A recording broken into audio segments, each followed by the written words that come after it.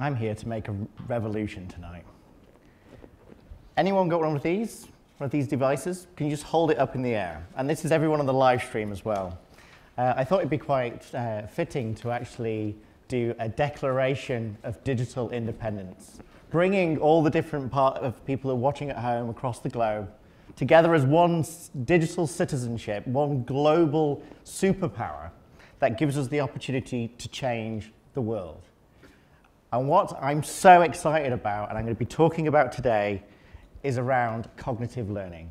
I think it's such an exciting opportunity where we're going into a new era of intelligence. And I'm going to start off with a bit of history. Obviously, that mentioned just before was the 1776, and I was lucky enough to have a bit of a tour as a journey to my TEDx experience to go and see where the Declaration of Independence was signed, and also go to Washington, D.C. and see the big man himself, Abraham Lincoln. So, part of it is he started on this path for the first revolution, the industrial steam-powered industry. Now, what I wanted to do is I wanted to take you back a little bit further into history. And if you've not noticed already, I've come from the other side of the pond. And I live just a few miles away from a tiny place called Bletchley Park. So you may have noticed this. It's one of the last 5 working enigmas. And they were the gentleman who I know, because I've done some work for in the UK government, opened it up and managed to turn it over to TED. Now, I think as human beings, and obviously we're talking about Turing here for a second, we're fantastic at solving complex problems. And what Turing did and how many years he took off the war and how many people he saved just kind of shows the compassion, what the humans can do. And this is why I think together with technology, we can accomplish great things. I've just spent the last year out in Silicon Valley working with some large organizations that manufacture mobile phones on their machine learning platforms. I've been helping them predict where potential failures are when people will be coming in to get their screens changed, or some other issue problems with recent releases. And this kind of technology isn't just limited to the Valley, but part of it, where it was born back in Silicon Valley, Hewlett and Packard in the garage behind us in 1939 looked at actually starting to build out engineering, in this case hardware, and they were going through a very sequential design, build, test, and then deliver the product at the end. This is kind of known within the industry as waterfall, sequential design. And Hewlett and Packard then got to the point where they were going to iterate, Mark 1, Mark 2, get better at what they were doing. And what they did is they started iterating around the build and test, build and test. And this is back in 1939, way before the Agile Manifesto. And to me, what the significance of this is that none of this is new. And we move on back to Bletchley on last week before my flight out. I was lucky enough to see Alan Turing's first works on artificial intelligence in 1950. We've just, that's the same time around the Singularity and some of the papers that were published around there. There was a huge movement around artificial intelligence. What I'm so excited about now is, some of you have probably already seen that the first ever robot citizen was made in Saudi Arabia. And what's fantastic about this little clip, what's going through, is that she's actually now she's got a passport, she's flown over to Germany, sat with another AI-based system, and she's critiquing the autonomous car as it drives. So I think this is just absolutely fascinating, and how we're getting to that point where we're learning. So what I wanted to quickly do is I wanted to kind of put a bit of a proposal towards how I think we're going to interact with AI to help us harmonize or even transcendence between our skills and what makes us very unique as humans around how we deal with problems. So I'm going to start off with the think aspect. this seems like a perfectly great candidate for AI. And for those guys who have had experience with the first wave, this was kind of programmable logic. This was people teaching the system to be able to play, say, for instance, chess, Big Blue. And I think the other aspect, which you'll have probably heard quite a lot also in this kind of innovation and technology area, is the learning aspect. And this seemed like a fantastic opportunity to apply some of that machine learning, neural nets, applying huge amounts of data to look at patterns, make predictions around what could possibly happen. So we've just found two perfect candidates to take some of the heavy lifting of the design and the learning aspects at both ends of that development cycle. Where do we come in? Well, I think we come into this area here where we have to evolve the logic. This could be models, this could be data, this could be creating stuff, what we're very good at. And I'm going to actually be talking to you at the end about how we play a part in this new future, and that we shouldn't be worried about the fact that robots are going to take 50% of our jobs, as Oxford University mentioned, but actually more around the opportunity for us to start learning some of these great digital skills that are going to help us go through. Now, I might have mentioned already that my role day to day is helping and traveling around the world talking as a digital therapist. So some of the technology behind here is things that I work with on a daily basis, and I think is incredibly exciting. I've had the pleasure of being able to do work across the globe for things like smart city projects.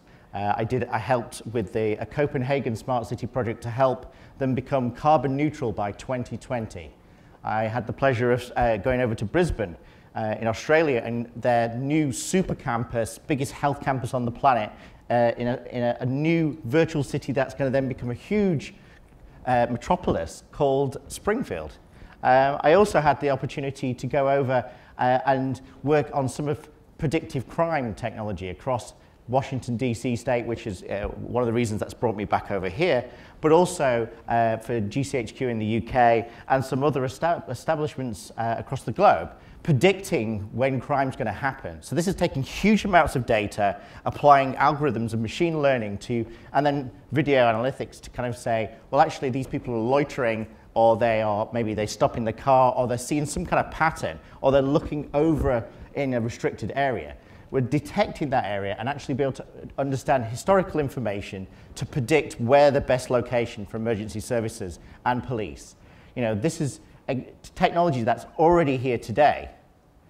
It does very much sound like Minority Report, and as things grow and these IoT, these new technologies come through, and cryptocurrency and blockchain, it seems like the opportunities are endless. But how do we apply this new technology? And part of what I'm trying to say with this particular session is that I don't believe it is a revolution. I actually think it's more of an evolution. And it's us harmonizing with the technologies that are available today and understanding ourselves and our digital blueprint.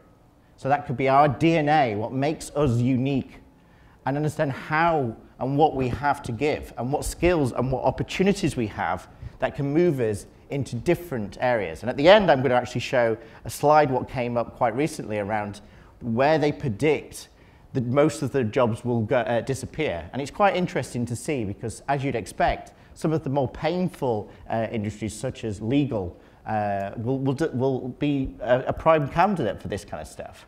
So part of it is, I don't think we have to fear this. I actually think we need to embrace this kind of technology. And it may seem like this technology that's going on behind me is something that's set in the future and can no way possibly be real. But you know, I have had opportunities to do things like Car2X. So this is the ability for cars to talk to infrastructure, infrastructure to X, which is is traffic systems talking to smart buildings, to car parks, to smart toll roads. Connecting all that information becomes a massive opportunity. So this is whole smart city data exchanges where people can put information to share information to make their city a better place. You'll have heard of things like the new autonomous watch, which you can get an autonomous vehicle to come and pick you up. You know, part of it is these technologies are here. I was actually in Singapore on that exact same building, and the technology that the Singapore government are using is unbelievable. They're really embracing their 5-year plan or their 2020 plan of what the city of the future should look like. I think we all have a part to play in this new digital life and become a digital citizen, which doesn't mean that we have to be based by location. We know that most of 60% of the population are going to live in those big super cities. You know, we need to start preparing for how do we actually work and live in these kind of environments. So I'm extremely excited about this, and I think you've got to ask yourself now is, you know, do you think your job's at threat, or do you think this is your opportunity to understand and become a digital native in comparison to being digitally disengaged, or even, you know, frightened of what potentially could happen if you start moving in a direction that could potentially mean that that repetition that you do, that digital grind, which takes so much of your time every day, checking phone, making sure there is your notifications, responding to email, all that will go. My prediction is that by 2020, there'll be no more apps. Software is dead, but I don't think software ever was alive in the first place. It's not self-aware. It doesn't learn. And the technology that's now on these devices has now actually got machine learning built into these devices. So we need to make our experience, because we're unique, not just everyone in this entire, using the same applications in the same way.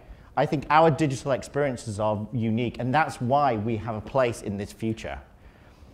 And at the same time, you may be looking at this future thinking, how on earth am I going to interact with it? All this new flood of information, all these endpoints or that I'm going to have to interact with, traffic management systems that are telling me not to cross the road.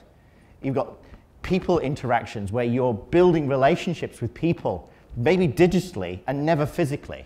You know, these are new changes in the whole the way that we interact with technology. Now, do we fear this, or do we see it for what it is? Is that actually it is that evolution, and it's the next iteration where we're actually going to become more involved. We're going to get, things are going to be better for us. I remember being in Japan and sitting there waiting for the tube, and you could scan what you wanted to buy from the shops. There was no shop, there was no store, it was just a screen. But by the time you got to your end location, they delivered the fresh produce. So there was no expensive retail outlet. You know, you didn't have to go out of your way to get that. You could do that on your journey back. Multi-reality, AR, VR is going to be this opportunity to actually not have to do some of those painful things that eat into our time. So like I said, I'm going to go back to the last slide, and I'm going to say, you know, where do you find yourself in this new future? Do you think you're going to be one of these people that potentially going to be replaceable? Or are you going to take it on yourself to become a digital pioneer? Thank you.